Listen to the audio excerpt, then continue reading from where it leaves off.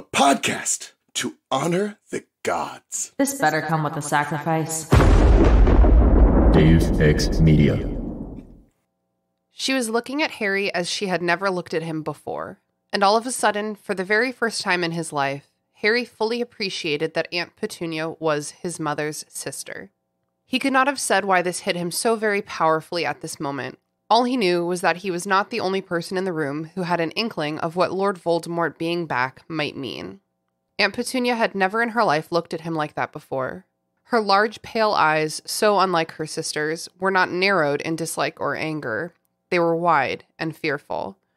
The furious pretense that Aunt Petunia had maintained all Harry's life, that there was no magic and no world other than the world she inhabited with Uncle Vernon, seemed to have fallen away.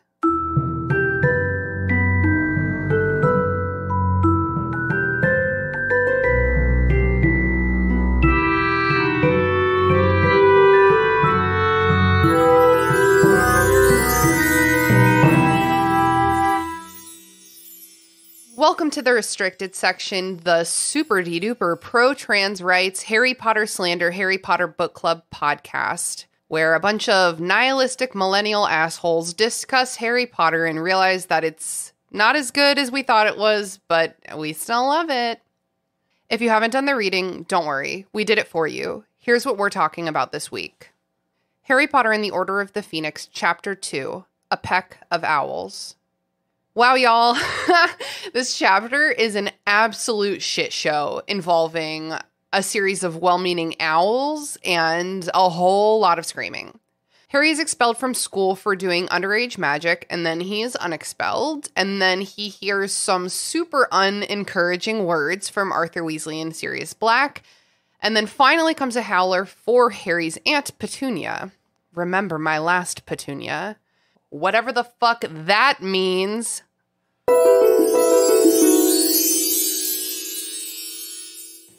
All right, we have to wait for our fourth co-host, Rory.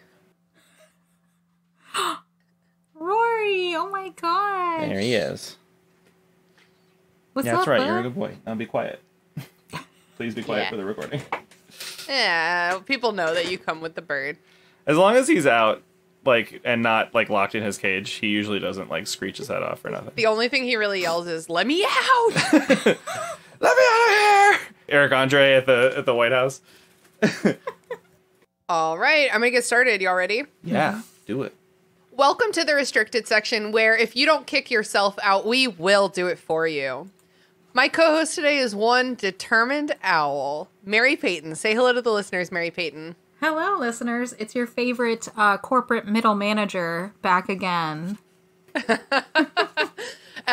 have a couple different people claiming to be the alleged corporate middle manager from the amazing Apple Podcast review. Send us a DM. Tell me who you think the corporate middle manager is. And our special guest today is a very dear friend of mine, very dear friend of the pod, and you're also banging a very dear friend of mine, so congrats on that. It's Zach from My Cabbages. Hi, everybody. How's it going? Congrats Happy on the to be banging. Yeah, really. Thank you. No, incredible. It's some good banging. we have to not say banging again.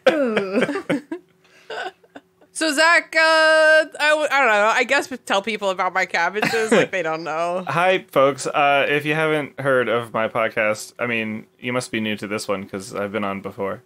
Yeah, and also we do a rotating commercial for yours. I run half of the podcast My Cabbages. It's a podcast about Avatar: The Last Airbender, and we go episode by episode. We crack jokes, we do bits, and we talk about honestly how impactful that show is to every single person that sees it. It's true. It's just one of the most perfect pieces of television in period. Yeah. I mean, I completely agree with that. So if you haven't watched Avatar already, do. Mary-Peyton, how's it going? I know you were watching it for the first time. Did you come to a hard stop on that one? Okay. Your face says yes. Okay.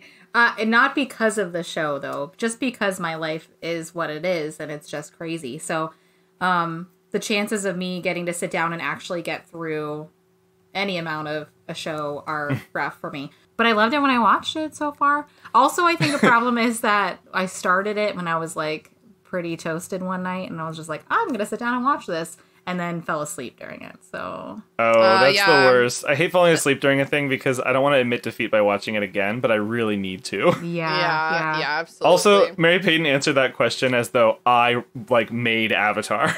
See, listen, okay, it's not because I don't love the show. It's totally, I'm so sorry. I've always loved your work. I'm so sorry. Sean does this thing where like if we watch a show together, we're like watching whatever, and then I don't really realize that he falls asleep. You know, we're watching like 3 or 4 episodes. He falls asleep, and then the next day I'm like, oh, do you want to watch some more Only Murders in the Building, because that's what we're watching right now? And he's like, yeah. And then he goes and puts on the episode that I'm like, oh, we already watched this one. And he's like, well, I fell asleep. And I'm like, I don't want to fucking watch it again. You should have made me pause it, dude. You can't just do that. Yeah. My husband does the same thing, except he pretends like he knows that he fell asleep. He pretends like he didn't. And so we start watching the next episode. I'm like, babe, you should probably watch the one before. And he's like, no, I remember all of it. Like, literally every minute. Oh my God, I do this sometimes too. And then we go to watch the next one. He's like, I'm sorry, babe. Can we, I don't know what's going on. Can we rewatch the other one? I'm like, yes. That new really cute Netflix movie, The Sea Beast. Yeah, I saw an ad for that. I probably have a 30 to 35 minute gap of the ending of that movie because I was just sawing logs. Is it cute though? The part you saw? It's really cute. I really like it. Like, it's when a good one. When I saw the little still on Netflix, I thought it was gonna be like a How to Train Your Dragon, because the Sea Beast has like a similar kind of little derpy face. Not quite. It's definitely in the same ballpark. Mary-Peyton, how are you doing? We haven't seen you all summer. Yeah. I mean, I've seen you, but the podcast hasn't seen you. I've seen you a lot. The podcast never sees me, Christina. It's true. Thankfully. Thank God. I've been doing fine. Has it been summer? I don't even know.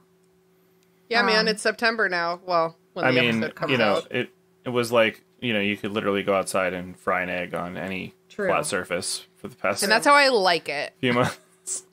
Yeah, I can't wait till it's not Christina's type of weather and it's back to everyone else's type of weather. You guys know that feeling when it's so hot that you go outside, maybe you like touch some like hot cement or something. It's so hot that you get chills. Oh, I love that shit. Like you have a fever? It's awful. I like running through the scalding sand in bare feet and getting to the ocean. See, I don't do that because I have Crocs because I'm an adult. How dare you? Is that what Crocs mean?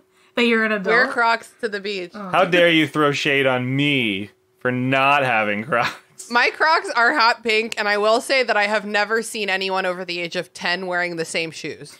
Alex has like you've seen the sparkly ones that she has. Yeah, right? the sparkle ones are good. Yeah. Mm-hmm. Cool, so we're here to talk about Harry Potter and the Order of the Phoenix, Chapter 2. Oh, is that what we're here to talk about? Oh my God. Yep, A Peck of Owls.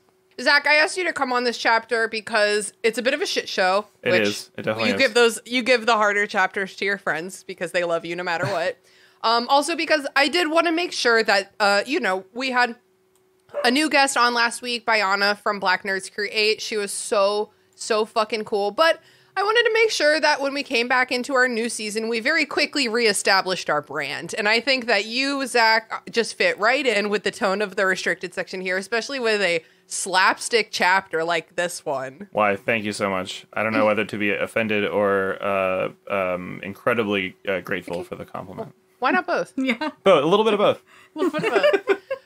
You listened to the last episode, but just as a reminder, the last chapter ended with Harry banishing the Dementors. Dudley Dursley is on the ground, like whimpering or whatever. And Mrs. Arabella Figg comes up and is like, "Don't put your wand away. Oh, I'm going to kill that Mundungus Fletcher." So then the beginning of this chapter is Mrs. Arabella Figg going, "Don't put your wand away. I'm going to kill that Mundungus Fletcher," like at length. She's like, "Harry, don't you dare fucking put that shit away because I got nothing, all right? I got nothing." She's like, "I'm not going down this way." The word muggle wasn't offensive enough. They had to find a different slur to add on to muggle, and that's what I am. I am a further slur. Yeah. Squib just sounds so ugly. It's such She seems so well adjusted, though. Yeah. She's an old biddy. She's lived her best life. I mean, maybe not. She has a lot of cats, and she walks around with house shoes. But she's like one of those people that doesn't, at this point, wouldn't even want a relationship or a friend even. She, like, loves the life that she's created around herself, and she's just comfortable in that, and that's it. Very comfortable. Well, and, like, you know, she might not have had a real purpose in the magical world without, you know, her looking over Harry all these years. So maybe she enjoys being connected in that way. Yeah, I love it. She's like, I'm a squib. I can't do anything.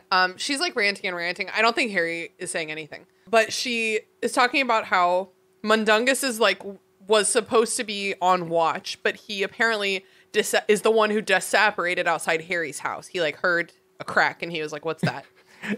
And the crack was like Mundungus like fucking off to some like estate sale or some shit. Like I think he was going to make a deal because these cauldrons are stolen.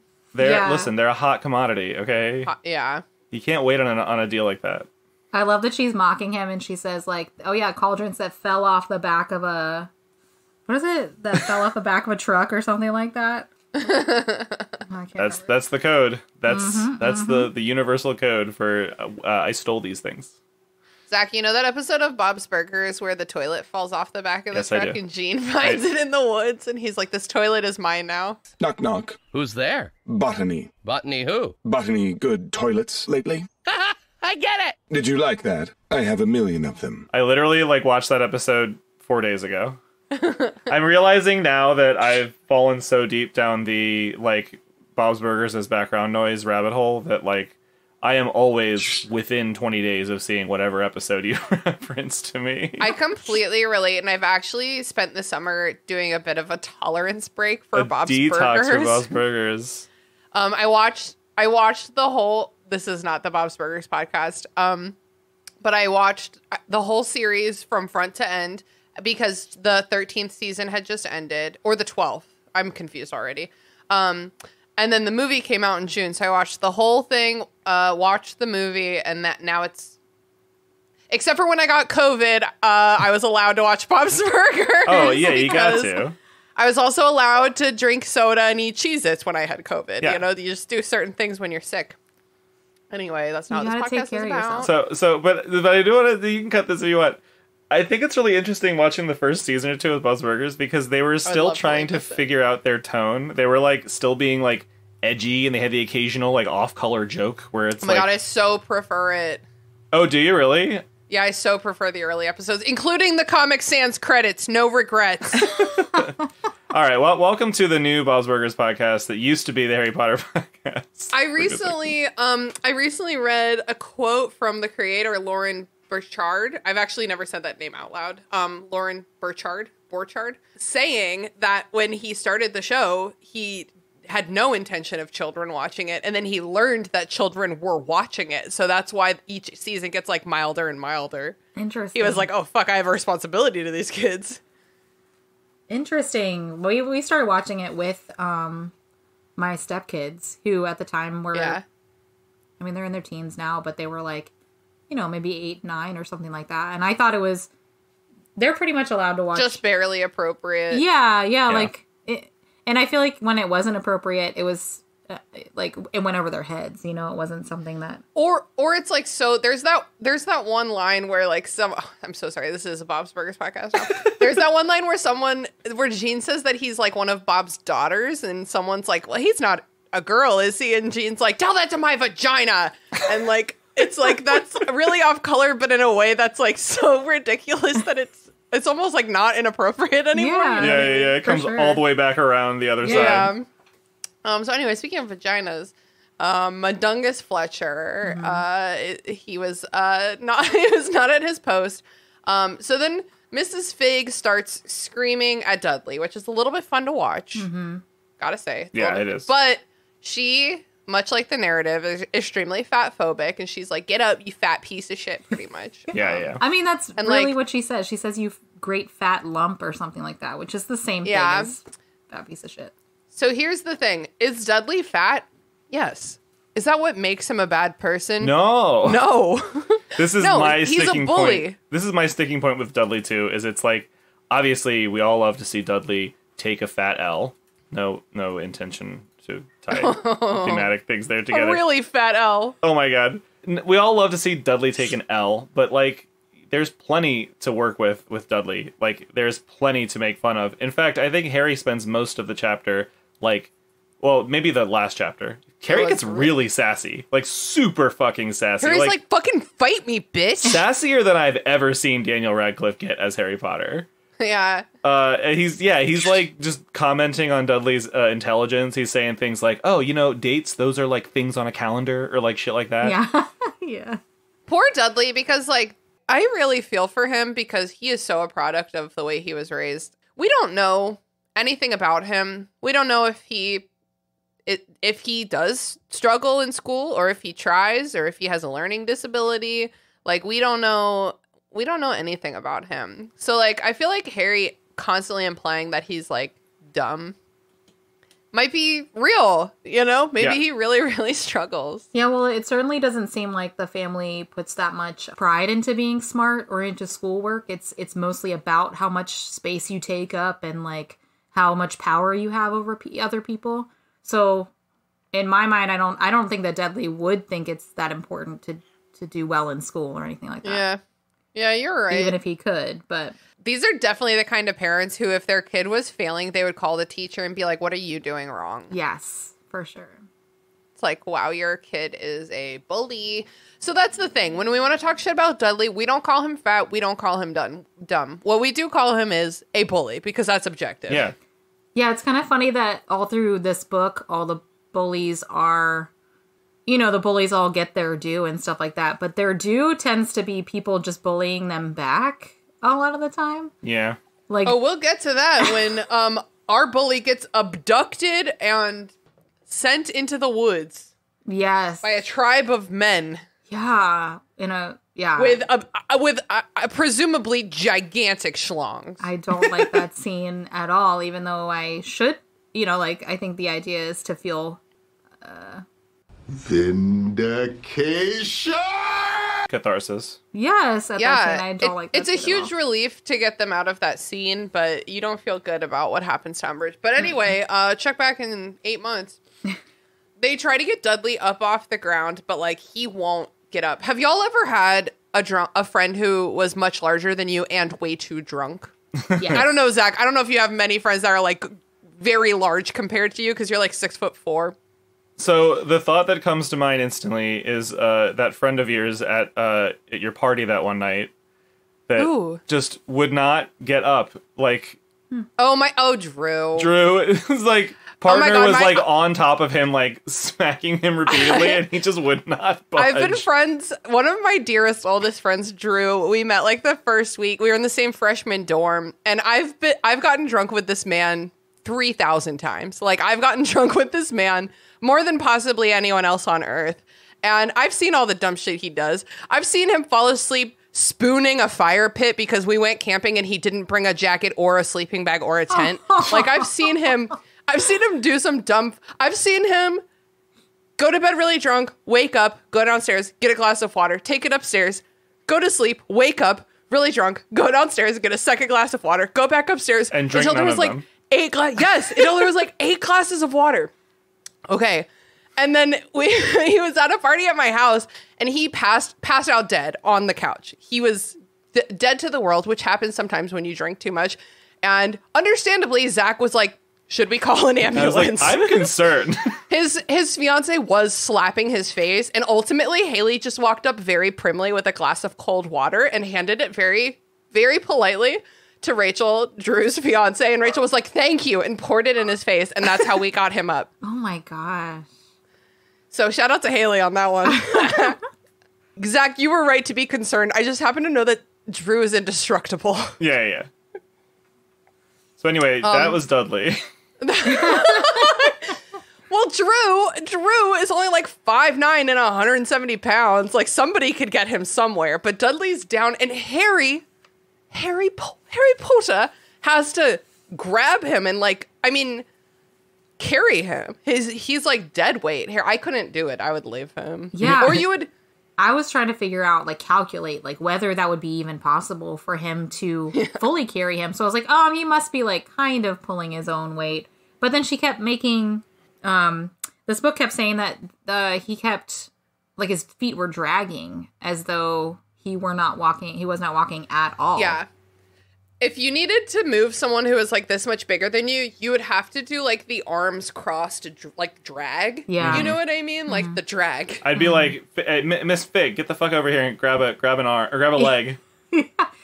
We'll drag him over as bumpy shit as we can find. Plus, she's like, don't put your wand away. Again, while he's holding an entire human body. She's like, actually, don't put your wand away either. He sprouts his third arm and grabs his wand. Yeah. Right. Good now. Mary, I heard you stumble a little bit because you started to talk about the author and then you pivoted and you said, like, the book. So I would like to, hold on, just real quick. I have to pull this up. I have a picture on my phone that I might have to run and get of the text. Wait, I swear to God. Was that you, Zach? Were you the one who sent me that message? What? About Joanne? I did, yeah. That was me. I don't know why I thought, you know what my brain just did? I just went looking, because I chat with Zach, the host of Belated Binge. I chat with him, like, kind of regularly, and I was chatting with him today, so my brain confused Zach's and was like, this other Zach made this joke. So for season 5, we are calling her Joanne. Because you can say it. It's, first of all, bitch, if you're such a feminist, don't hide your lady-ass first name. Yeah. Lady-ass Second of all, imagine if you were saying something to her face. That's what you would call her. You'd be like, Joanne, are you fucking kidding me? I'd be like, everybody lay one on me. I'd be like, none of us think that sex isn't real, Joanne. That's not how it works. Mary, your turn. Joanne that sounds like the name she deserves. And I am so sorry to any other Joannes. I can't think of any that I know, but I'm sure there's plenty of nice ones out there. But, like, I know one. Her name's Joanne Fabric. Let's call her Joanne Fabric. I just think, like, you can say it while dripping it with as much sarcasm as you can muster. Like, it really, the only upper limit to how much sarcasm you can put into Joanne is, like, how sarcastic you want to be that day. So here's been, like, the progression. So we started out by calling her, like, so lovingly and tenderly J.K. Rowling, because none of us were on Twitter and we didn't know she was a bad person. And then we quickly escalated to calling her She Who Must Not Be Named. That's giving her way too much fucking credit. It's giving her way too much credit. And then there was that one season where or maybe it was only a couple episodes because it's kind of annoying, where we called her. Which, by the way, I don't know if our listeners remember that. That came from a drinking game that I looked up for Independence Day, the movie. The drinking game said that every time that the president's daughter came onto the screen, everyone needed to scream, her. What? That's so random. It's so fucking funny because she's so sweet and little. Like, there's no reason to do that. Her. So that's how we got that for Joey. And then Taylor graced us with her brain gem, Voldemort. Obviously, should have seen that one coming. And then that bitch. I like that bitch as well. That bitch is a good one. But this season, I'm going for the full Joanne. I love it. I'm honored. You honor me by using my sarcastic quip. It's this is part of our elaborate guest right ritual. I'm like hosting you, and I'm like, oh, my guest on my podcast. Well, to show you my good graces, like, I will use this idea you brought to me. Like a good DM. Like, I was like, thank you for giving it back, because, you know, you get to the end of a joke and you're like, was that good? Was that too much? Did that one make any sense? But your friends will always. No, that's not true. Sometimes they don't. Keep going with your jokes. Sometimes they just look Every at you once in a and they're while, like, Alex will just, I'll say something that I think is really funny on My Cabbages, and Alex will just hang me out to dry with her silence. And it's palpable. And those are the jokes. That's so fucking funny. And honestly, in podcast format, it's even funnier than those IRL. jokes I cut, unless the silence is so funny that I can put crickets into the soundtrack. Yeah, I want everyone to know that, like, I've never... Whenever there is like a dead silence after a joke, I never cut the time on that. Like, I let it ride. It's how people learn. It's how people learn to do better next time, you know? It's always me. Oh. I remember, I don't remember what episode it was, but I gave like this really dramatic joke, and then I was like, and Brooke was like, oh, I'm so sorry. Were we supposed to laugh? After like 10 minutes, no, not 10 minutes, 10 seconds of just dead air. I love my friends. They keep me. When that review said all the women are subtly mean to each other, that's what they were talking about. Yeah. We're just, Zach, you're safe because you're not a woman. That you know of. No, I'm not a woman. Tell that to my vagina. That's what I should have said. Tell that to my vagina. Okay, so they're like hobbling about home. Mm-hmm. So we learn that Mrs. Fig has been tasked by Dumbledore to watch over Harry, but never reveal her relation to the world of magic. Mrs. Fig, he's like, shouldn't I put my wand away? Like, shouldn't I not be doing magic? And she's like, she says something funny, like she says some quirky little phrase, but that I don't remember. But she's like, it's too fucking late for that, man. Mm-hmm. Is what is the gist of it. Yeah. You're gonna be in trouble. So then Mrs. Fig screams Mundungus Fletcher's name into the wind, and he appears. Yeah. So good. Which is some super secretive, like, squib power. Squibs can't do magic, but they can summon wizards. I read that part as like she already knows that he's like because she stops mid sentence and then yells, Mundungus Fletcher, I'm going to kill you. So I was like, oh, she's so practiced at least seeing people apparate and disapparate that she knows someone's about to apparate. Oh, I fully read that as I'm so mad I can't finish a sentence. Well, y'all might be right because I was going to ask, how do you think she knew? Because the only thing that we know is just that sound of the crack, which happens after she says that. So maybe like, because Harry hasn't been around much apparition, so maybe it's like before there's like a lightning strike near you, like the air smells electric or something. Everything gets still. Like, I kept thinking throughout this entire chapter, like, what's the breakdown here? Because we have a lot of wizarding folk that live in the Muggle world just in secret. There's tons of them. Mm-hmm. But for what I know, the only wizarding village we've ever seen is like what, Hogsmeade, and then a few Godric's others. Hollow. Do we think that like there's just a waiting list of witches and wizards that want to live in like quaint little like villages full of magic folk? I feel like there just must be other places to live. You'd have to be other neighborhoods. You'd think someone would mention them ever. Don't forget about all the recent graduates who live in the apartments on top of the shops in Diagon Alley. Ah, okay. That's maybe what, like 40 more people? Because Diagon Alley is like, in my mind, it's like 100 yards long. It's like it's one alley.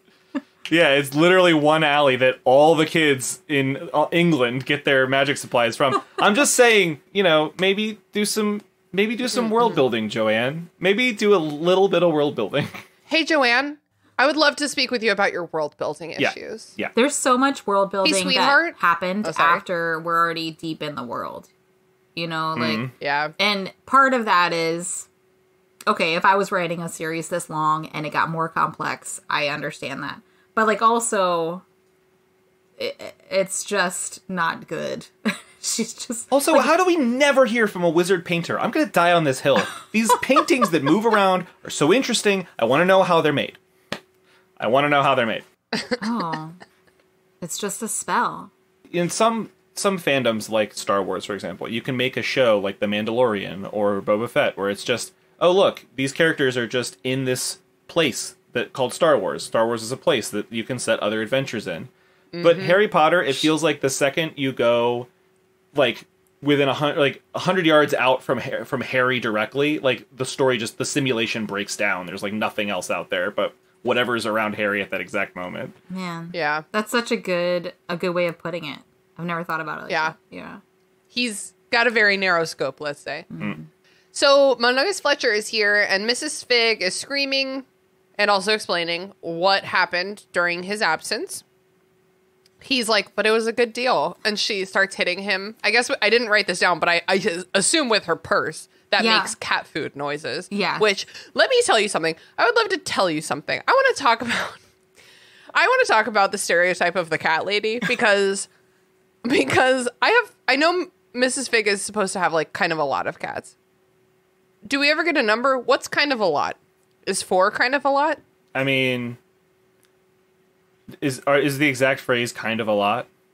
I don't know how many it says, but the implication is that she has many cats. I feel like 6 to 8 is like a crazy cat lady amount of cats. Why on earth should she have just loose cat food in her purse? That is a nonsense thing to do to a character. Why do that to her? The same reason why that one wizard from Lord of the Rings just has like bird shit like coming out the... That's Radagast, and that's in The Hobbit, first of all. And let's just say in the books, he doesn't have bird shit on his face. Well, I mean... Actually, in the books, doesn't have bird shit on his face in the books. God, what a character choice to make. I'm deeply sorry to everyone for exposing myself as a fake nerd. I'll see myself out. Zach's like, first of all, I love bird shit. I do not love bird shit. I spend a lot of time trying to reinforce. But have you ever had it on your face? Probably at some point. And just not known about it? Rory just like lifts his tail and drops a fat deuce on my nose and goes, "You're a wizard, Zach." Okay, but real talk, I don't think birds can drop fat deuces because isn't it all just like pretty liquidy? No, they can definitely drop fat deuces. You don't want to. Oh, really? You don't want to dissect this with me. Yeah, okay. There is a thing called. I would love to dissect this. Let's get back to the chapter. There is a thing called a morning poop. That's all I'm gonna say. Oh no. Zach, have you ever read The Guardians of Ga'Hoole? I've seen the movie, but I've never read the book. Okay, so I read the entire Guardians of Ga'Hoole series, which is early middle grade. That's for a 6th grader. True. And I read the entire thing when I was like 28 because my brother was into it, and it's extremely good. But like, owls yarp. They like spit up pellets. Yeah. They don't really like shit like that. So I forget like what are their enemies, like maybe hawks or eagles. I don't really remember anything, but they like call other birds wet poopers. That's like their slur. Instead of mudblood, they're like those fucking wet poopers over there. Oh my god. That's so weird. Disgusting. You would like it just because it's like a ridiculous fantasy with a lot of bird talk, Zach. There's a D&D module called Humblewood, where you like your character race, so to speak, is like a little woodland creature, and you play like a little like Redwall style like fantasy adventure. Have you read Redwall? I have not. Alex loves those books. I have not read them. Have you read them, Mary-Peyton? I read them back in like 4th grade. Yeah, I'm just asking because it came up in book club yesterday, and so when I was a kid, I was full Matilda status, where I would go to the library, get a chunk of books. It didn't really matter; they were all just from the children's fantasy section. I just would, so I think I read like most classic children's fantasy, and I'm pretty sure I read Redwall, but I don't remember it at all. I remember I read those because did y'all have the accelerated reader program?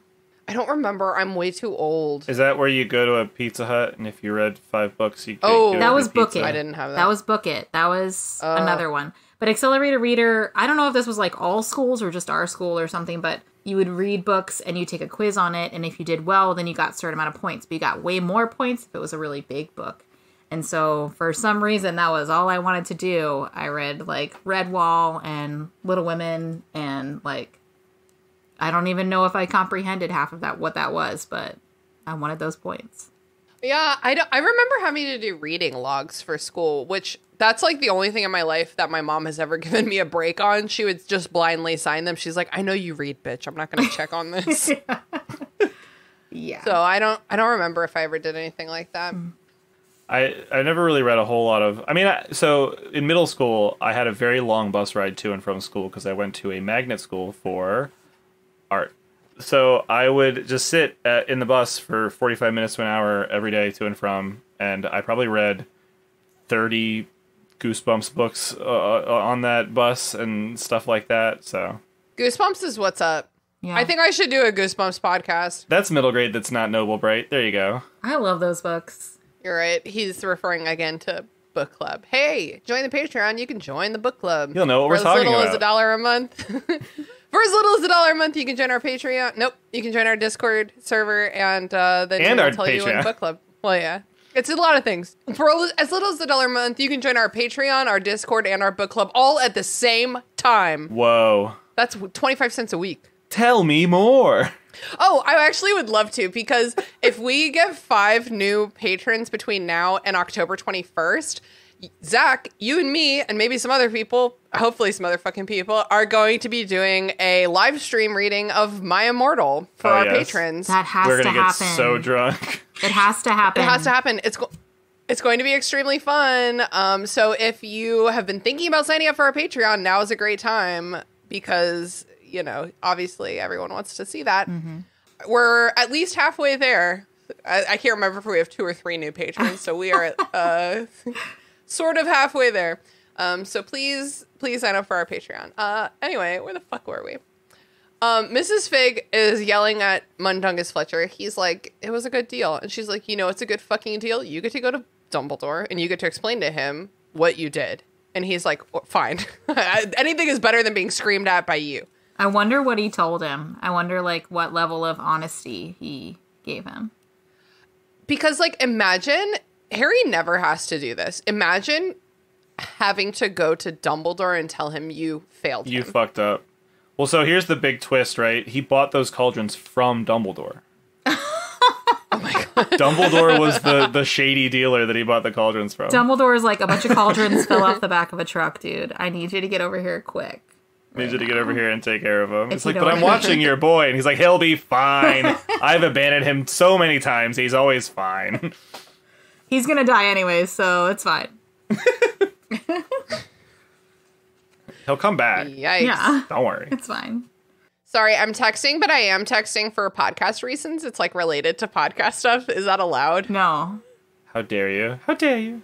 Well, I was gonna talk about how different Mundungus Fletcher looks than how they cast him in the movies.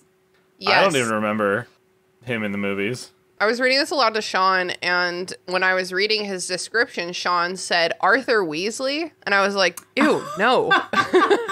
Because they're both ginger, you know? Right. What is Mundungus Fletcher?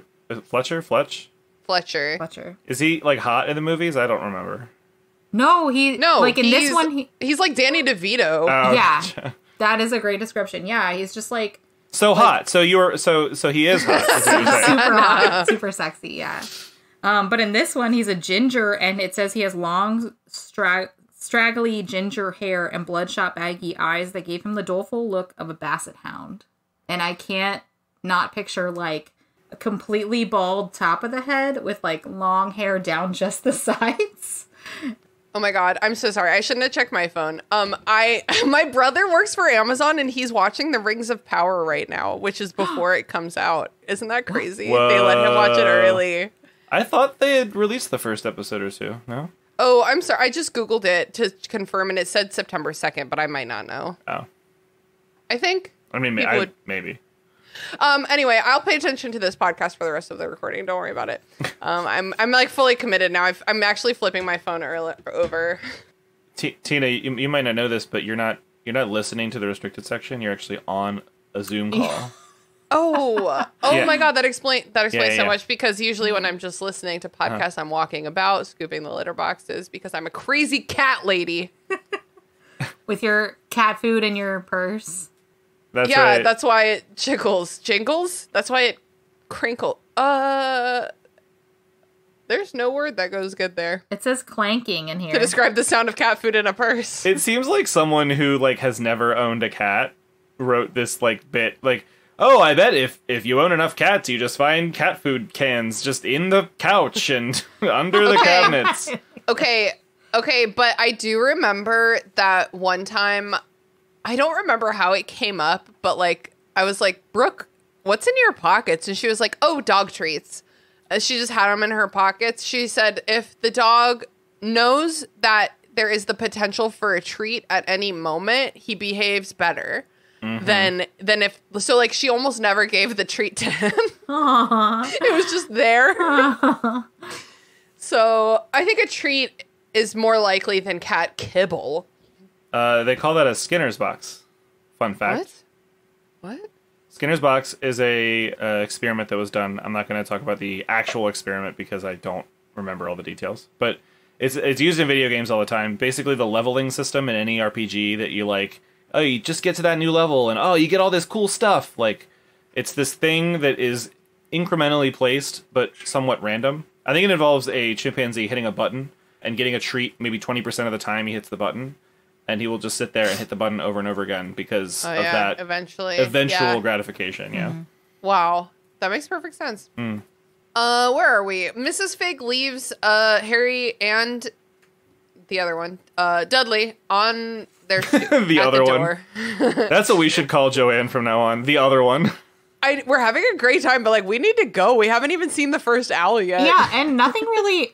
I mean, a lot happens in this chapter, but like nothing like really big, and yet we're still not making it through. So we just keep getting extremely derailed, and that's fine. That means we like each other. Okay, that's how the podcast listeners know that we're authentically friends. A lot of owls get really come and go, and Uncle Vernon gets really purple for some reason, and that's the end of the chapter. No, oh my God, Zach! Thank you so much for joining us for this episode of the Restricted Section. Where can people find you on the internet? Anyway, you can find me at So this is like a situation that I always get into where like I'm watching like a romantic comedy and like that big like something happens, right? Like, oh, the person's ex-girlfriend really wants to get him back, so she almost forces herself on him, and then at that exact moment his squeeze of the movie like walks in and she's like, oh, I can't believe you do that. And she runs away. And he has to that movie 2 days ago. He has to like chase her down and like apologize to her, even though like he was practically assaulted. Like he did nothing wrong here. And like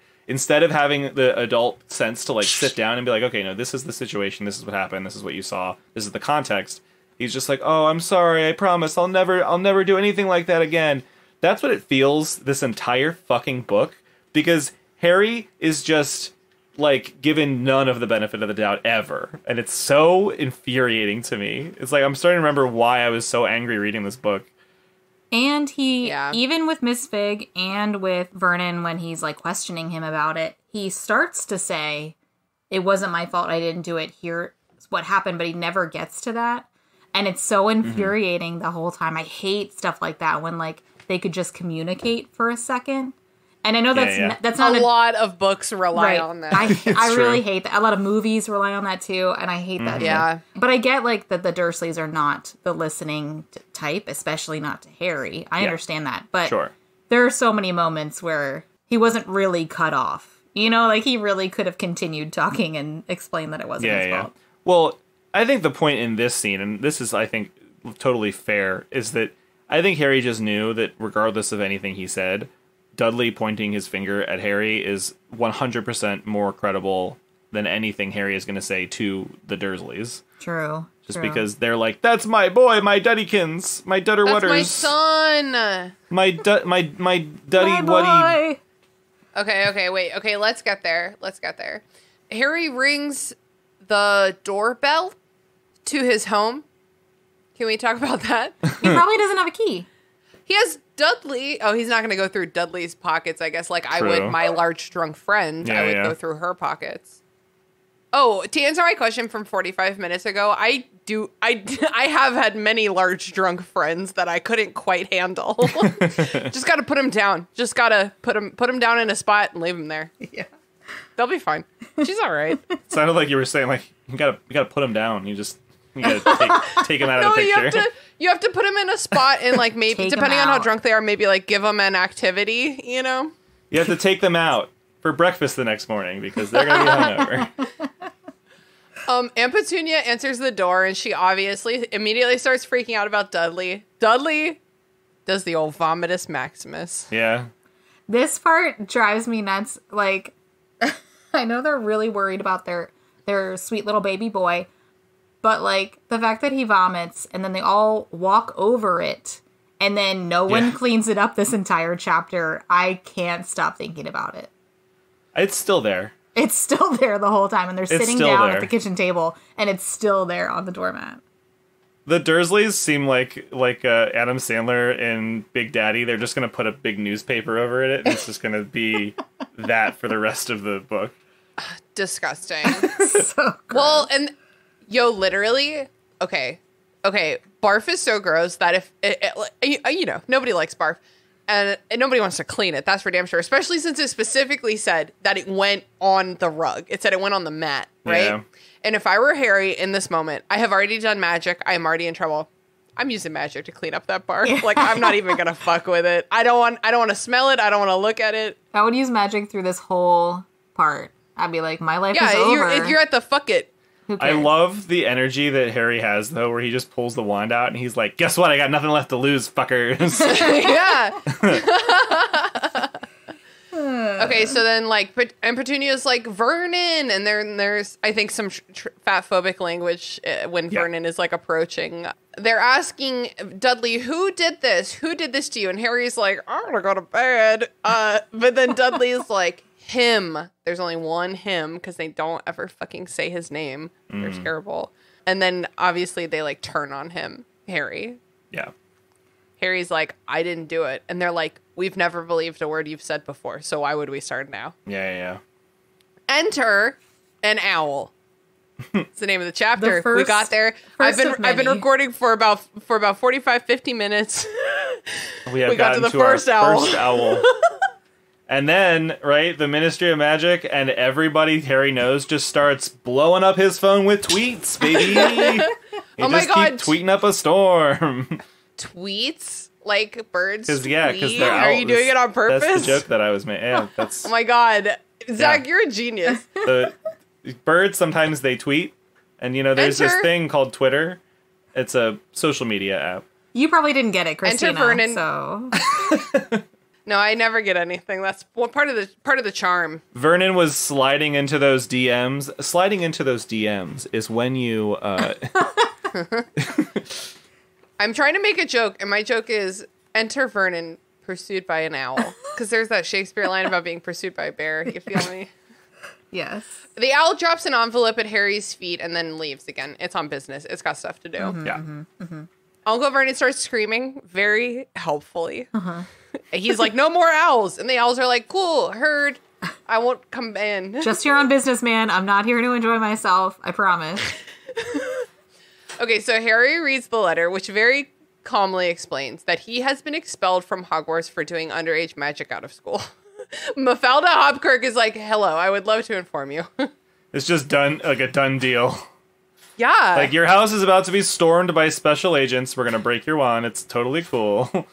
It's wild. The breaking the wand thing is so Yeah, they won't even just take your wand and hold it.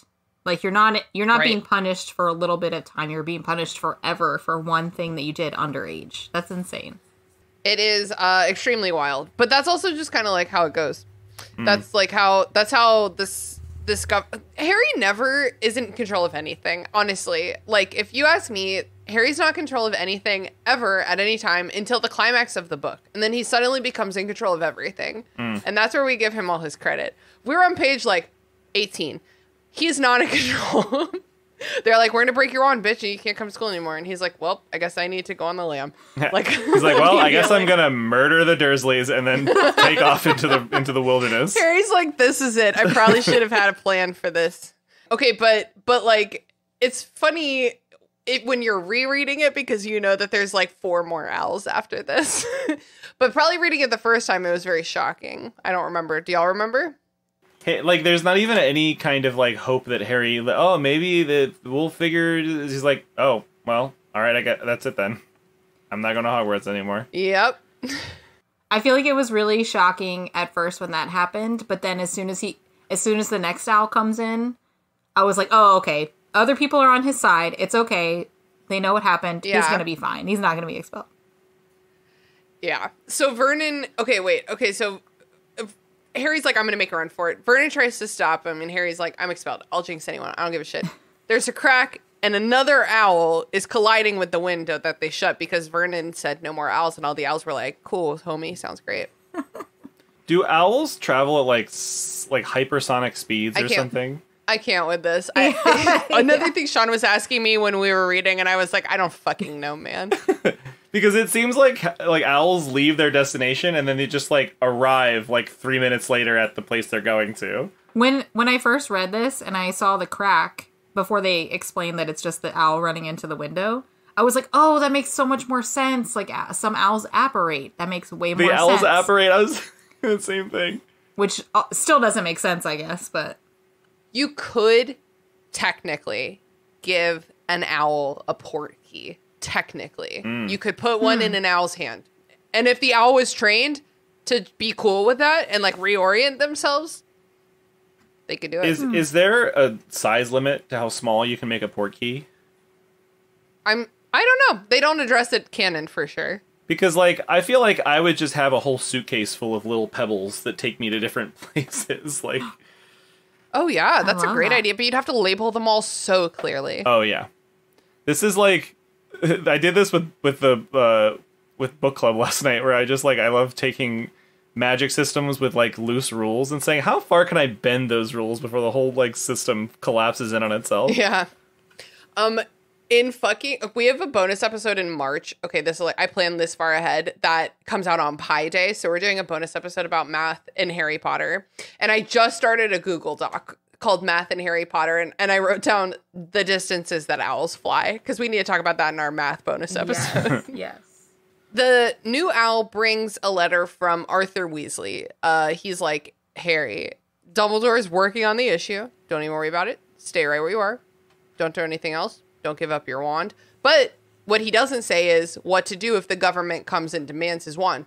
To what extent do you not surrender your wand? That's the question. Yeah, because Harry goes straight to, I guess I'm going to have to duel them to the death for my wand because because Mr. Weasley told me to. Yeah. Well, in the previous chapter, Harry was like so fucking mad that he was looking at Dudley's gang of like bullies and was like, come the fuck over here and fight me. I swear to God. Yeah, and right. they didn't. So he's just like sitting on this rage right now. So he's like, yeah, I'll run away. I don't give a shit, dude. I'll fight whoever I need to. I'm on You're the not my lam dad. now. Yeah, I'm gonna go become a criminal like my godfather before me. And like your son. So Vernon is like, what is happening? And Harry's like, I'm expelled, but I perhaps am not expelled, and it's going to be completely fine. Yeah. Uncle Vernon is like, are you fucking telling me that magicians have a government? Yeah, he's like, you guys are in the government that explains why this world is like falling apart, paraphrasing. He's like, literally, that's the only thing that wizards can do. Like, the only job is either to be a teacher at Hogwarts or work at the Ministry of Magic. Right. It's true. Otherwise, you just got to get like you got to be like a bicycle repairman or some shit in the Muggle world. No, you could be a magic bicycle repair person. Repair person, Zach. Listen, if in Fantastic Beasts they can destroy the whole fucking city and then wave their wands and have everything just rebuild themselves, they can make a mint repairing stuff. And just Fantastic Beasts. Sign up for our Patreon this year. That's about Fantastic Beasts. When Vernon and Petunia learn that Harry got expelled from Hogwarts for doing magic, they're like, so you did curse our son. yeah, right. And then Instantly. Dudley's like explaining what happened when he got attacked, except for he has no idea what happened when he got attacked. So he's describing like feelings, and his parents are extrapolating meaning from that to frame Harry. Mm-hmm. Circumstantial evidence only. They've got their prime suspect, and they're just gonna like every piece of evidence they hear, it's gonna be bent some way towards Harry. Yeah. When Harry's trying to like defend himself, he's like, Dementors. This shit was Dementors. And then Petunia is like, I know what that is. Yeah. They guard the prison. I love that part because it's so unexpected. It's just like back and forth between Vernon and Harry. And then it's a line that normally, like as an editor, I would have a problem with the fact that you don't know who speaks, the correct person who's speaking the line until you read after it. But in this case, sometimes it's like impactful. In this case, it works really well. You gotta know the rules before you can break them. The more you know sound effect comes across the screen. I love it. Vernon is actually, to give him a little bit of credit, for the first time in his life, he's ever so slightly just even trying at all to understand. What is a Dementor? It's like it like zooms into his head and like a little carton of milk just spills over. He's just trying too hard. It's too hard. And I love how many different words he has for Dementor instead of Dementor, which is like the easiest. Dementi Whatsits. Dementi Whatsits. Dinky Winkies. Yeah. No, that's not it. That's not one of them. It's almost exactly like the nicknames they have for Dudley. Dementoids, I believe, is one of them. It's Dementoids. honestly, this is extremely slapsticky. You know what I Yes. mean? Like, it's so fucking, it's funny. The scene is funny. It's like a lot of things happening all at once, and Uncle Vernon is like, he's being very ridiculous right now, and it's very funny. But it also like it's funny. But you know, I was talking to you about this that I feel like this scene almost feels like a really like worst case scenario like coming out situation. Where, like, a kid is coming out to their parents, and their parents are saying stuff like, oh, we tried to squash this out of you, like, we tried to fix you, and they're, like, spittling and yelling. And these, like, Vernon willfully mispronouncing the, like, because Dementor is not a hard word. It's not a hard word. It's not difficult. Dementor. It's not hard. Like, it almost feels like a parent, like, willfully misgendering their kid, or, like, Yes. misusing pronouns and stuff. And I would just love to say that if something like that has happened to you and you've come out to your family and they reacted poorly, I would love to encourage you to reach out to us because we'll be your family now. We will adopt anyone. You're your family now. It's Yes. true.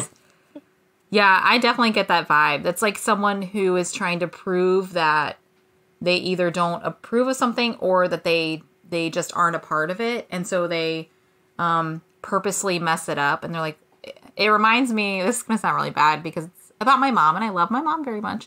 But she doesn't. She's been on this podcast before, back in Chamber of She's Secrets. wonderful. She's read these books so many times, and she just read them for the first time like 3 years ago or something like that. So she's obsessed. But she doesn't watch TV, and the ways that she'll tell you that she doesn't watch TV are like, what is that show? Like, what is that even called? I'm like, Mom, you've definitely heard of the show Friends. You know, like something like that. She's maybe not that, but that kind of thing where they're like, have you seen that show that my daughter's been talking about? Pals? It's like, or like Companions? Companions? What's it called Buddies. again? Buddies? Yeah, Buddies. sounds silly. I don't know. Disposable income buddies. Their big ass apartment in New York City. Yeah, for sure.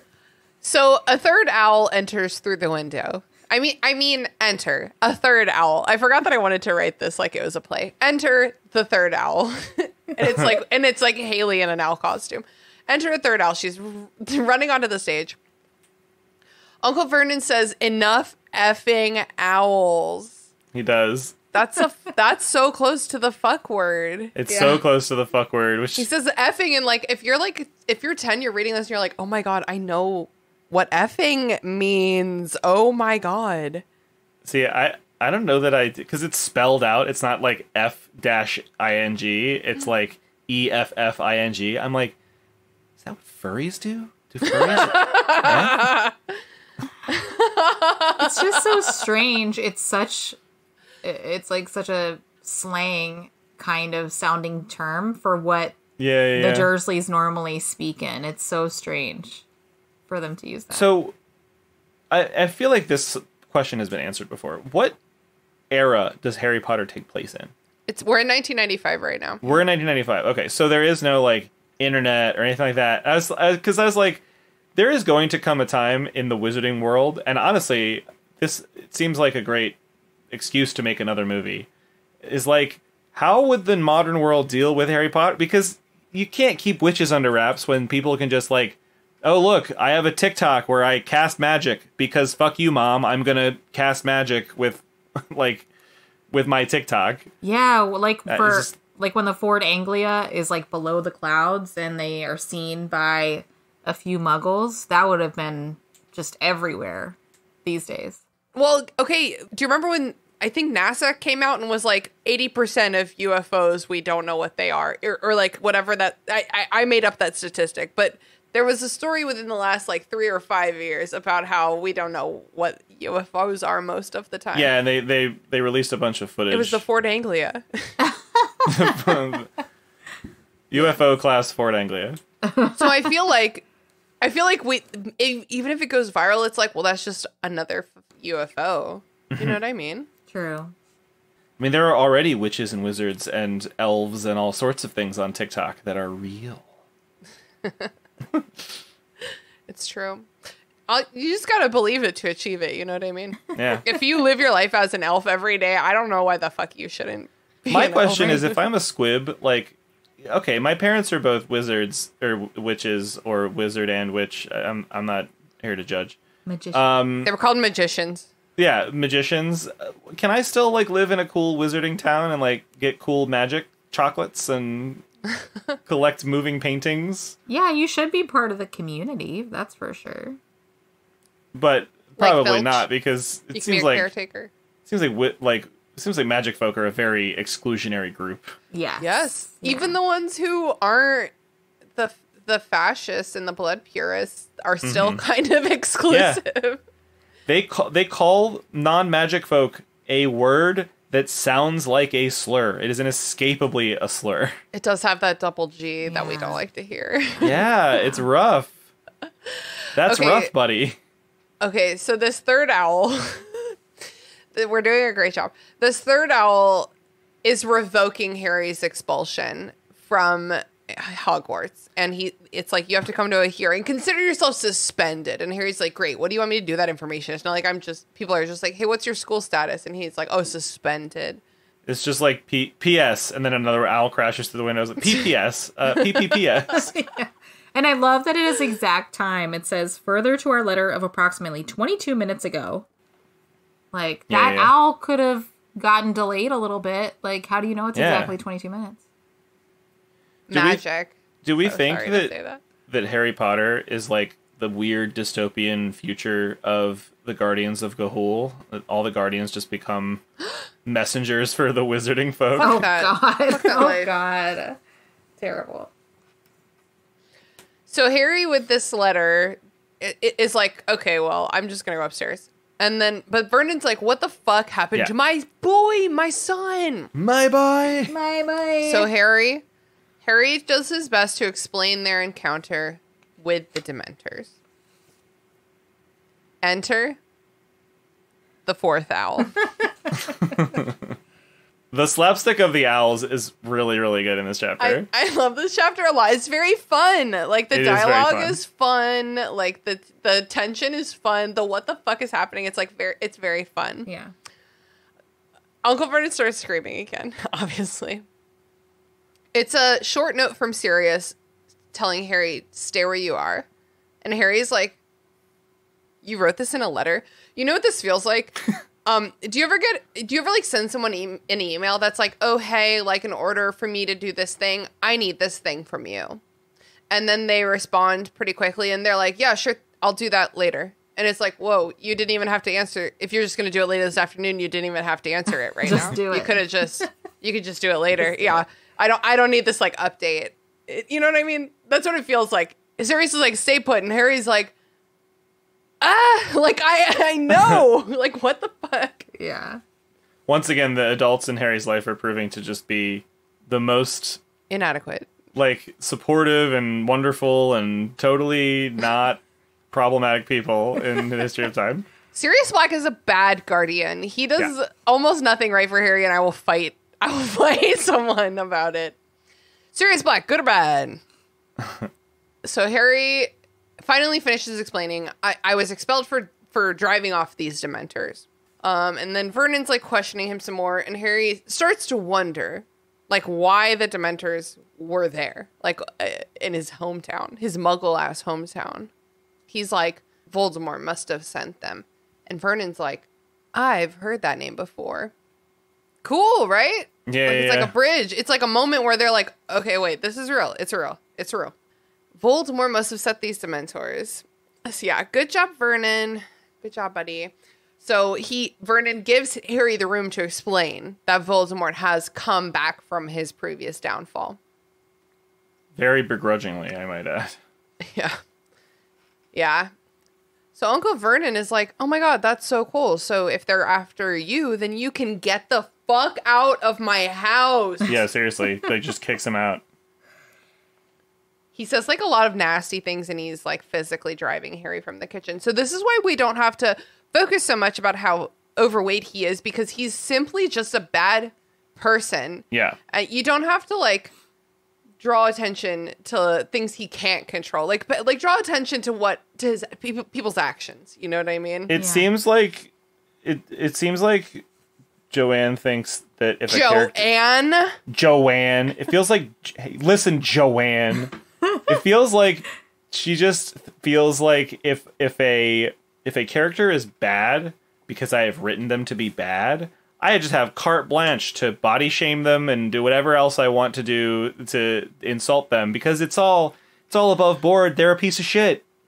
There's a difference between a character having an opinion and the narrative having an opinion. Yes. And that's the problem with Harry Potter. That's the problem with Harry Potter. That, like, I think that's my number one problem with Harry Potter as a series, is that it doesn't understand that distinction, or it takes advantage of that distinction, because there's a lot of like fat phobia. There's a lot of like misogyny. There's a lot of bullshit where it's like, if you framed this in the context of a character, it could be like interesting to talk about. Mm-hmm. But because the narrative is taking this prejudiced perspective, like, now this is bad. It's like not working. It's the bad. Omniscient narrator has a voice, and that voice has an opinion, and that's the problem.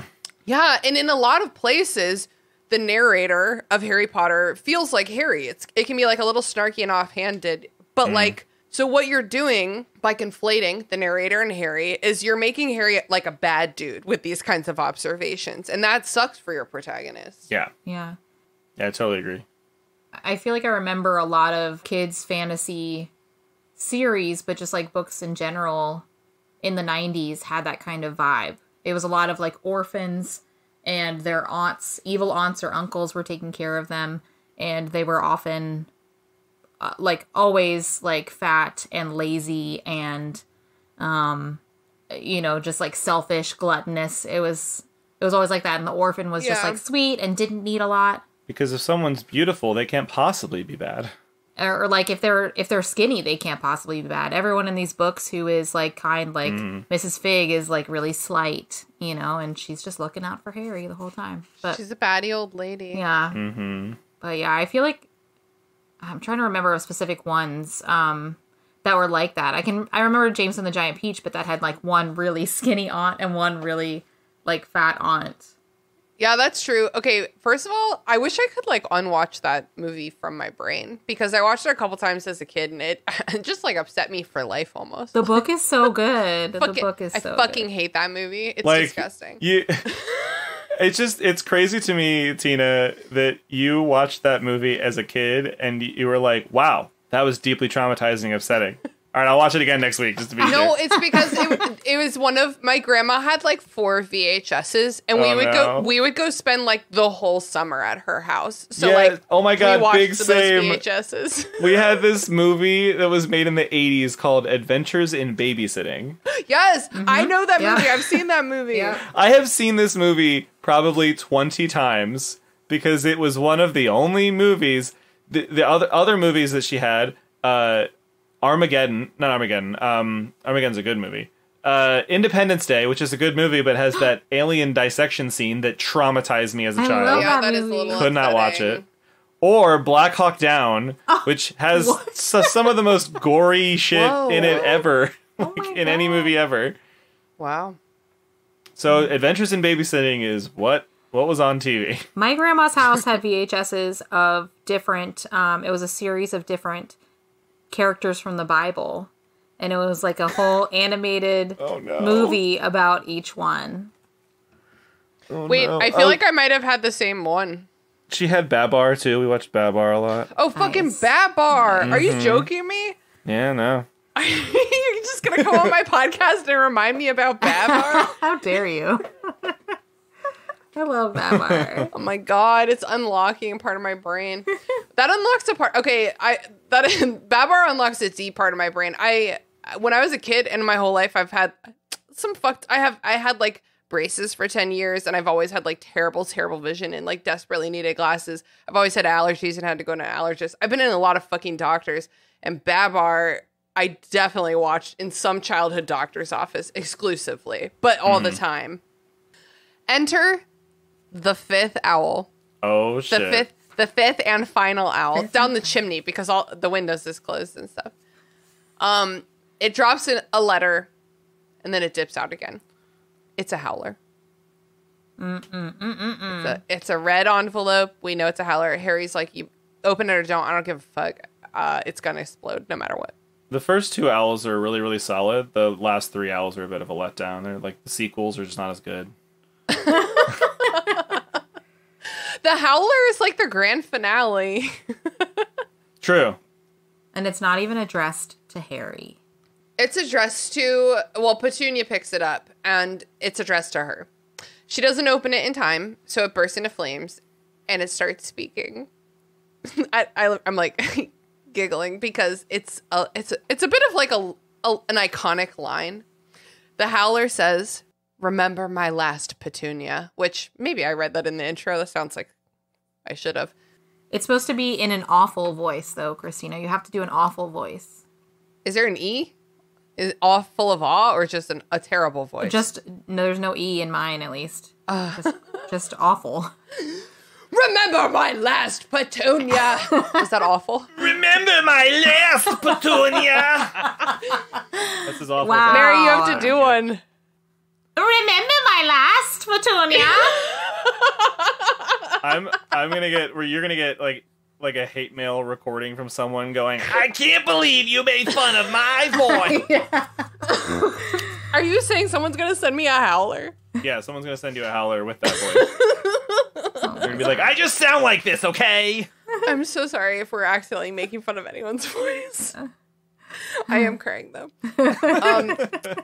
So Aunt Petunia is not okay with this howler. There's this long silence. And then finally she's like, Harry stays. I don't even think she says his name though. I think she's like, he stays. Stay, or like he stays. Yeah, he stays. Vernon's like, I was on a roll. She says, if we throw him out, the neighbors will talk. Like, obviously not, bitch. Obviously, This has something to do with the howler. Remember my last Petunia? I want to break that down for a second. I want to talk about remember my last Petunia because this is referring. Please share, because I do not remember the context of this letter at all. I'm sorry. I have had a full bottle of wine. This is referring I'm jealous. I'm going to catch up after we're done.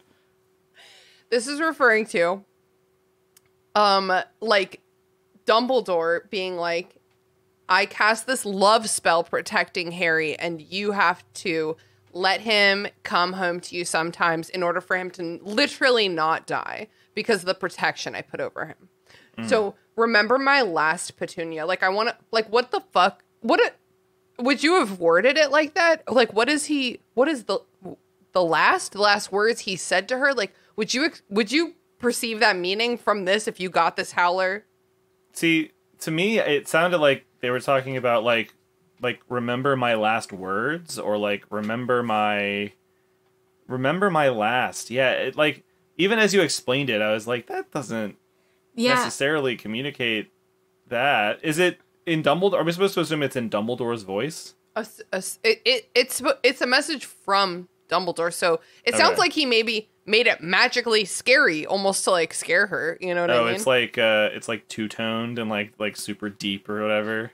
Yeah. It's like Dumbledore just opened up Audacity and messed around with the settings. Well, I assume that he would have known that Harry would be right there and hear it, and so he also wants to mask his own voice so that Harry doesn't know it's his, because why just tell Harry what's going on? Yeah. I guess if you were Dumbledore and you were trying to convey to Petunia, you cannot kick this kid out, what would you say? Because I would not say, remember my last Petunia. I would probably just send a message that's like, Petunia don't, or like something like that. You know what I mean? Yeah. Like, just you could even clear. say he must stay, Petunia, or remember he must stay, or something like that. Mine would be like, you're not allowed to let him die, bitch. That's your one job. You had one job. I gave you that. Maybe that's what it is. It just says you had one job. Do we think Petunia is acting here out of fear or out of like duty? You know what I mean? She's probably acting out of like magical compulsion. Isn't that what you just implied? That, like, the curse is, like, they have to feed and care for him? I don't think it's a curse on them. I think it's like a protection on Harry. Yeah, I don't think it's like a unbreakable vow where if you break it, then something happens to you. I think it's like if she breaks it, something will happen to Harry, which generally she doesn't really care about. But I think she does. I think the point is that we're supposed to believe that Petunia has some little level of... Yeah, she wants him to literally not die, right? Because then the magicians will come get her. Like, it's just not even. Well, it's not I even think, like that good of a sacrifice. I think after all this time, Always. and after all that they've done to Harry, I don't believe that an actual person like Petunia would be acting out of anything but just fear for her own life at this point. But I do think the narrative is trying to tell us through little hints that she does maybe still care about him only because he was tied to her sister, who she tries to pretend she really hates and hated forever, but does have a little bit of love for. Mm-hmm. It's complicated. Man, I've said this before, but I feel like if you were going to do a spin-off about, like, any character, I feel like Petunia would be an interesting choice. Because it feels like something must have happened. Lily must have done something to her to, like, because it could just be jealousy. It could be like, you know, the Varric situation. Read Blameless, everybody. Oh yeah. It could be like, there could be a very cool spin-off show about Petunia with like a bit of a Stepford Wives type energy, but like she's trying to like solve something about her sister's murder or something. You know what I mean? Like someone revisits from her past and like brings all this shit up again. Yeah, I feel like it would only be interesting to me, at least, if we saw how she became this person that she is now, but then also how she changes and rounds out afterwards. Like, I wouldn't really be interested just to see how she became this child abuser, and then it ends, right? You know? Right? Yeah. I want you in order for Petunia's story to work, you would have to watch it get away from her and like her let it kind of get out of control, and then watch it resolved by her becoming a better person. You know what I mean? Because that's her arc. It's just so funny that, like, the book is just dripping with disdain for the Dursleys, but, like, Joanne is Petunia. It's true. Worrying about other people's business. Enter the sixth owl. Now, the sixth owl comes in, and he just starts fucking up everything. It's Rory. Rory just shows up. He's a rare Hungarian fighting owl, and he just comes in and wreaks Comes havoc. in dual-wielding pistols. Yeah. There you go. Love it. So that's the end of the chapter. Harry's like, what was that howler about? And Petunia's like, go to bed. That's the end of the chapter. Yeah. Do either of you have anything you want to like revisit, or like any themes or... So then when the seventh owl enters... Oh, we're done. Okay, the chapter's over. Cool. No, I don't think so. Is five enough to be a pack? It's a what peck. constitutes... Oh, a peck. A peck of owls. Yeah, Josh but Peck I love of you, owls. a bushel and a peck. is that really what a You know? pack of owls is called? Because he corrects himself and says, "Oh, I mean a pack." The name of the chapter is A Peck of Owls. No, I know, but it's from the line where Vernon says a pack. I mean, no, he says a peck. I mean a pack of owls. So, Interesting. I just Googled it. No, I also just Googled it. Zach, would you like to read for us? A peck of owls was a slip of the tongue by Uncle Vernon in chapter 2 of book 5. A peck, I mean a pack of owls. So I googled how many is a peck, and a peck is 537.6 cubic inches. Oh no, I skipped where it said 8 dry quarts, which is obviously like so much easier. What a is peck is the 8 dry volume quarts. of bird that a peck constitutes? 8.8 liters. What about a kilopeck of owls? A That's just a really badass peck of owls. Tune back in for our math episode on Pi Day 2023. I'll tell you what, this book has a stronger start than a lot of the other ones. It feels like it does not take long to get to some mortal peril of some kind that we're, like, invested in. Like, oh, the Dementors. I mean, based on how many pages of this fucking book called Harry Potter that I have left, I think they're going to get out of there okay, but Right. I am still interested. True. I'm just glad that we had so much to talk about because, yeah, I know there's like a lot of tension and dialogue and kind of action in this chapter, but I really didn't think that we would have that much to talk about. Like, it's just arguments, really. Yeah. I mean, what is podcasting but a bunch of arguments? You want to move on to plugs?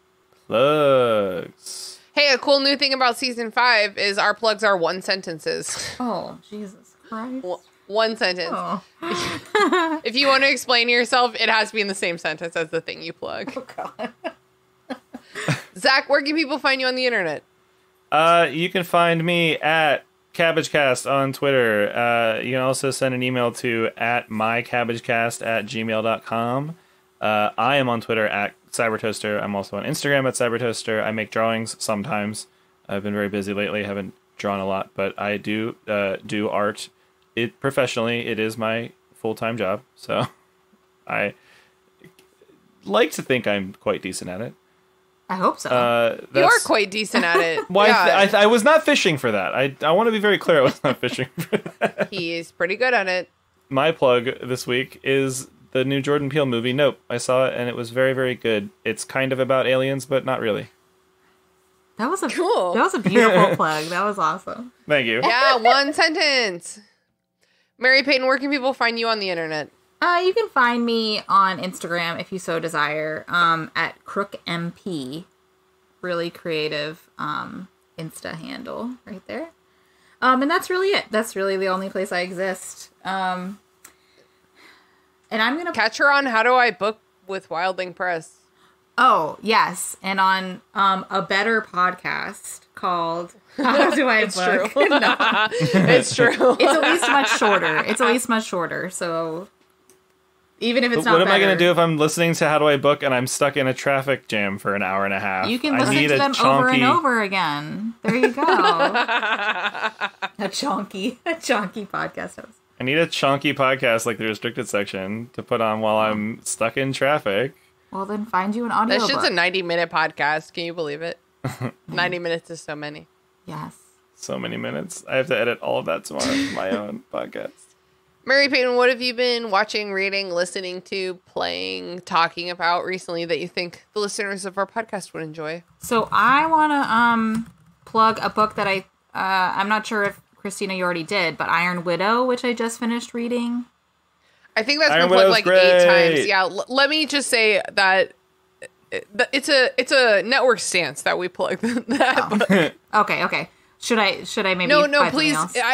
Every Please new person do. who plugs it validates the rest of us more. It is so good, y'all. Like, talk Just about fucking read it, man. like Zach was talking about how this fifth book like starts off with like mortal peril. That book like starts off strong from the very beginning. It's so good. It's interesting. It's like love triangle. It's by it just like doesn't have to like make the book about that. It's just like part of the story, which I love. If you've ever watched a giant mecha anime and went, I wish this main character would like fucking kill bitches, Yes. check out Iron Widow. The violence is like so cathartic in this book. Like it's like good It is, violence, very like much is. strong. It doesn't Yeah. fade to black, but it is so good and so worth it. Okay, that's the end of my sentence, but just you should read it. That was the longest sentence I've ever heard in my whole life. That was The- a doozy. I of a just sentence. forgot. That's the thing. I forgot that it was That's the supposed to be thing. one It- sentence. It's never the end of the sentence if you just keep saying and. Yeah. And you never and put a period That's down. the end. Iron Widow's a great fucking book, and the sequel comes out eventually soon. I'm gonna read it. I'm gonna read it so hard. I am gonna read it as well. Yeah, it's fun. I've been your host, Christina. You know where to find me, and I would love to plug the show Only Murders in the Building. I feel like Steve Martin and Martin Short just kind of get me. You know what I mean? I love them so much. All their jokes make me laugh, like, very specifically. I feel like Alex would really like that show. It's so good. It's so charming, and the dialogue is incredible. It's just incredible. Masterful. Those were all commas, and now I'm at the end of my sentence. Yeah. Bonus plug for a game called Cult of Lamb. It's good. No, Zach, fuck off. You had your sentence. If you're listening to this part of the show, my second plug was cut because of Christina's vindictiveness. Zach, thank you so much for joining us. Thank you so much for having me. This is always such a blast. I'm so glad to have you. And it was a very silly episode. And I feel like the tone, it was a very silly chapter. And I feel like the tone of the episode matched that. I think so too. Did Rory get to do a plug? Oh my God, Rory. Rory is going to plug Rio. He always plugs Rio. I don't know why. Typical. He really needs to branch out. I know. I keep telling him the same thing. All right. Before we go, I would like to say a couple words. Defenestrate, nibbling, Catlepigian? Could that be right? Catlepigian? Yeah, I'll give it, that's the best I got, Catlepigian. And griffinage. Until next time, folks. I don't think my new sign-off is working for me. No, I loved it. No sign-off feels authentic.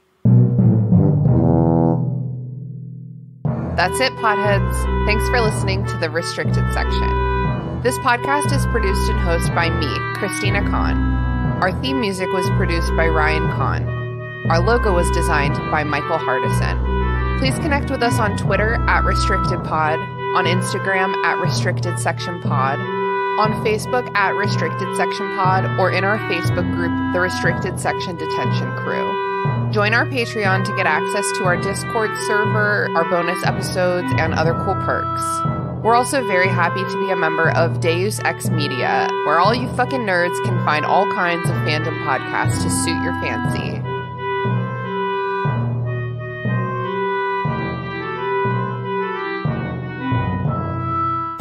Coffee, tea, honor, cabbage. Long ago, the four elements lived in harmony. Then, shit went totally cray when the Avatar attacked. Only the Cabbage Man, merchant of fine cruciferous vegetables, could stand against his trolling. But when the world needed some dank veg, he vanished. 10 years have passed, and my partner and I have started a new podcast. My Cabbages! An Avatar podcast. A weekly show about Avatar: The Last Airbender. Whether it's Sokka's new line of cologne... Hey, look at you, sitting there on a seal. Well, now look back at me. I'm on an even bigger seal. Now look away. D&D related antics. You have to make an acrobatics check for that. And Aang just, unzips his pants and whips out his D20s. He's just like, I got this. Or randomly breaking into song. Go bending waterfall. We'll stumble our way through the greatest show ever made, one episode at a time. Rotten cabbages? What kind of slum do you think this is? Well, we could end the show right now. And then that could be the end of the show.